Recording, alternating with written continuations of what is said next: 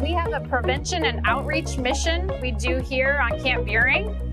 And as part of that, we have an escape room. Similar to escape rooms that you may have heard of back in the States, we have a lot of puzzles, riddles, questions that they have to figure out. We usually have about 5 to 7 service members that can run through at a time.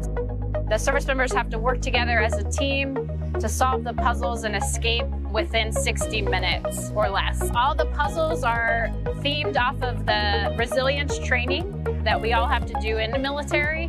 For service members that are dealing with combat, operational, home front, relationship, just different stressors that they're dealing with being in a deployed environment, being away from home. So any units that are interested in having their soldiers come through an escape room, please feel free to contact us. Our prevention team will get in touch with you. We can set up a time to run your soldiers through the escape room. It usually takes about 90 minutes total. We do an AAR with the service members afterwards as well, so great resource.